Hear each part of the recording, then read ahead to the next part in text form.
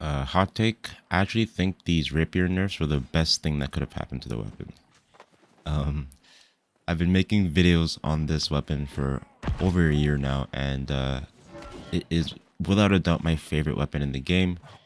But at the same time, it has been the most polarizing weapon in the game, and I think the reason for that is because of how strong the defensive capabilities of the Rapier were combined with light armor. And the fact that both of those took a huge hit this patch, I think is why a lot of people are feeling a little bit iffy with the Rapier right now. But I would argue that it is probably the strongest that it's ever felt in the game currently. And that's solely because of how weak light armor feels. I feel like I can just absolutely annihilate light armor builds now in Rapier. And then the buff that Riposte got by gaining an Empower, combined with the Great Sword's ability to rend and open up targets, I feel like this is the most damage I've been able to do with the Rapier since launch, pretty much. But we have a couple of duels. I got into a bunch of really good 1v1s. And we're going to take a look at just how the Rapier is feeling, because I think people are still stuck in a lot of the ways you were able to just get away with making the mistakes that you were able to do before. But we have a fight here against a light hatchet hammer user. We land the parry into the higher percentage option there, which nets us that really big backstab. We're going to talk about the higher percentage parries here a lot in the video, but taking a look at the second fight, this is earlier on, where I'm still using Tondo, my greatsword is not leveled up, but again, we go for the higher percentage riposte there. What I mean by that is you want to try and use it during animations. A lot of the time people just use it when they feel like they're in trouble. As soon as they kind of get low and someone's behind them, they throw it out. But we managed to dodge the first stun there, or we get hit by it, excuse me, but then we block the shockwave. But we end up taking quite a bit of damage, and we make the mistake that I was just talking about there, which is throwing out the parry with no real plan to use it with before or after. The really difficult thing about the hatchet setup is that he is going to negate a lot of the staggers that we were able to put out onto him. We managed to actually land a really big chunk of damage with the offensive switch there, but he lands a beautiful turnaround hammer stun on us and just gets a beautiful combo and finishes us off there. Actually, not too many mistakes made, but he just turns around and gets a really beautiful finish. Now, we've talked about the kind of issues going on right now. I tried to dodge there, but it just didn't go off, and we almost just straight up die right away. But I try to see if I can salvage this fight if I can. We go for the Calamity in the corner to buy myself a little bit of time, and we land the parry, but as I mentioned, that hatchet is going to break him out of a lot of the CC that we were able to put out on this build, and he breaks out of the parry and just continues that aggression. With out of stam, I don't know why I went for the cannon there, and he's able to finish us off. Hatchet is a pretty tough opponent for the Rapier to fight, just because of the fact that they can break out a lot of those CCs, but again, high percentage riposte into the stun there. We know he's going to break out, so we make some distance. Land the Calamity into the Berserker Rush this time, so we negate a lot of the damage, and we put him on the back foot right away. Playing a lot more patient this time. We were playing way too aggressive against a hatchet that can just break out of all of our stuns. But he doesn't have the Berserk to break out. We again land the riposte, and we're able to finish off a much cleaner fight this time. Against especially another light armor player, you can see what I mean by how much more damage we're going to be able to put out. But it also means the fights are going to be a lot faster. But we have another 1v1 here against a medium, I believe, armor spear and rapier player. And we're going to get to kind of look at a lot more of the mistakes that we end up making here. One of my personal issues that I need to actually actively think about when I'm playing with the Rapier is I oftentimes play too aggressive. And with the way light armor feels right now, one mistake means death. So that's going to be one of the big themes of these fights. He does land the sweep there, as you saw, but we get a beautiful guard point into the perforate there, which blocks the entire thing. But again, we're playing super aggressive on this guy and just pretty much jumping into his sweeps. We managed to space out the perforate and land the greatsword attack. That's one of the things I love about the greatsword is the range you have on it. But again, we have our parry up, our evade is about to come up, but we literally jump into a position to where we not only can't see the actual animation for sweep, but we just kill ourselves because of the fact that we're playing too aggressive. For me personally, the reason why I play that aggressive on the Rapier is because of the fact that I'm confident enough in my ability to react to things for that to be a viable playstyle. But that's one of the things that you kind of have to adapt to right now with the way the game feels is you can't reliably react to things. So with that being the case, it puts more focus on things like making sure that your parry timing and your evade timing is that much more on point. But we get into another little 1v1 with the same player. And again, we're going to try to see if we can do a better job of playing slower this time. Because like I said, you just can't reliably react to things right now. We do a good job of avoiding the damage from the perforate with our Calamity. And we actually get a good dodge on the sweep there. He does manage to land a nice little counter parry, but doesn't really follow up on it. And again, spamming shift is not really going to help us out, as we can't react to that sweep. That one though, we actually just straight up took, and we get the fat second hit to the head. So especially against medium and heavy armor builds, you have to play your timing and play your abilities so much more in order for you to come out on top in those situations. The way before, and especially now with the recovery frames that riposte has gotten, the way that you counter a bad riposte is by, again, thinking about the next step. Now, you jump back into him here, manage to land a beautiful stagger, which forces him into the perforate, and going back to those high percentage ripostes. People by now are fully aware of how to actually avoid riposte, but in an ability like perforate or shockwave or any of these longer animation abilities, that is when you put yourself into a situation to where the riposte can't fail. Otherwise, having evade up to get out of the riposte that doesn't land is your other way of kind of dealing with that. But we get into the last little 1v1 with this player here. Avoid his riposte, and the server, I guess, allows us to actually react to the sweep this time. So we managed to land a huge amount of damage onto him. Calamity counter the sweep, so we're actually cycling our defensive options a lot better this time instead of playing just super aggressive. And we have him very, very low on the back foot, kind of forced to run a little bit here. And with the cherry on top, we just evade the last sweep there for the kill. For a majority of those earlier fights with this player, the server definitely wasn't agreeing with us, but you can't become a better player by just blaming the server. So we are trying to just actively look for ways and mistakes that we're making in our gameplay to get better. And we managed to finish out the player at the end there.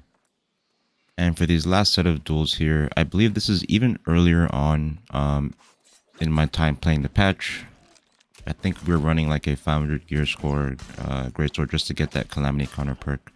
But these fights are a lot longer, so they are going to do a much better job of showing a lot of these Rapier fundamentals. But we have a fight against a medium greatsword hammer player. As we kind of get jumped on there, we land the parry against that higher percentage shockwave. Put up the Calamity to block out that second hit, so we negate a lot of damage right there. And with most of his CCs out, we're going to see if we can go ahead and play the aggressive, but not play too aggressive. You see, as soon as that hammer stun comes out there, we are kind of aware for it this time, and we do a better job of evading and not getting caught by that. We land the gravity stun, or the riposte in his gravity well. He does catch us with that shockwave, but we have him on a very, very low amount of HP. Again, just being aware of this fact that he has the threat with those stuns, and not putting ourselves into situations where we can't dodge because of the fact that we have too many actions queued up. We have pretty much avoided all of his big stuns so far in this fight, and are doing a pretty good job. Again, dodging that second stun. I try to go for a dodge there, but because we are in the middle of an attack and have another one queued up, we can't dodge out of the stun there. But doing a much better job this time in these fights of playing a mixture of an offensive and passive playstyle. Hammer is a very dangerous weapon, but if you are aware of it, is a very easy one to avoid the stuns of. But trying to keep up the pressure on this player here. The good thing about Rapier is we have options for gravity well. So as long as we have either evade or a riposte up, we usually don't feel too scared to be in there. Time the calamity perfect right there for the shockwave. We pretty much have an answer for every one of his stuns with this build, and a really clean first fight there. I think it was the fact that we weren't in Brimstone why these fights felt so smooth, but it's also why I'm not too terribly worried about light armor or Rapier, because assuming the game feels good, I believe that these playstyles and builds will still be good. But caught in the gravity well there, we go for the naked riposte, but we have the evade to get out. So we go for the riposte and then we chain our evade and our dodge iframe to get out of that gravity well, and then we're kind of left back into a skirmish here. We do have the boss kind of pecking us here, but I think for the first time in any of these fights, our riposte just decides to go out for lunch there and doesn't activate, so we end up just taking the maelstrom to the face there. But jumping right back into it, we run back down and bind him again. This time we manage to land the riposte into his heavy attack and negate a ton of the damage from that gravity well, force him to go back into a retreat, and we time the calamity perfectly for that first hammer stun, but he follows up with the shockwave and then we do get caught. But just trying to play patient, we again look for that higher percentage riposte and we land it, put in a ton of damage in that trade, and we have him very low on the back foot here and kind of forced to retreat. We jump down and he catches us in a beautiful animation there with that hammer stun, lands the shockwave as well and puts in a really good amount of damage into us, but we land the parry into his shockwave there, put in a ton of damage back, and we are just doing a really good job of trading damage each time we kind of get into an encounter here. We get caught in the gravel, we don't have the parry, so we just evade out of there, land the parry on that hammer stun, get a beautiful read on it, and we are able to finish out the kill with parry there. This build has actually like surpassed my expectations. I really wanted a setup to be able to fight against cruiser builds, and is doing more than that. So I'm actually really happy so far. But jumping into the next fight here, we get the gravity well out and turn the aggression back onto him and force him back into a really good retreat. But getting into a little mixer here, or a little brawl, he manages to win the trade.